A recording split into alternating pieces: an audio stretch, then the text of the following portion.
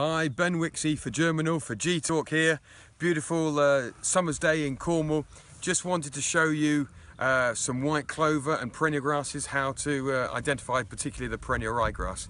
So just trying to dig down here and pull up the white clover plant. So there's your white clover plant.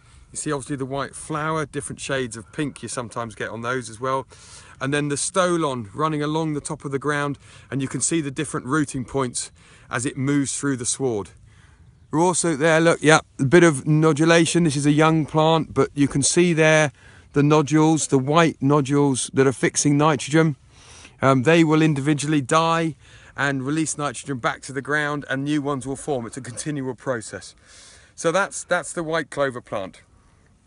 Then if we take something like a perennial ryegrass plant, I can't pull it up because the roots are so strong, and there you'll see a purpling of the leaves. There you are. There's a good example of the purple colour. So if the plant is in an ear, you can't identify it from the ear, then you can look at the plant and see the purple colour, and that identifies a perennial plant. Also the shiny leaf. If you pan round and look down the field, you'll see as the sun reflects on it, a shiny leaf to it. And here's some perennial ryegrass plants in here. And this one started to flower, the reproductive parts coming out to collect the pollen. So it's Ben Wixey for G-Talk. For more information on this and other topics, go to gsource.org. Thank you very much.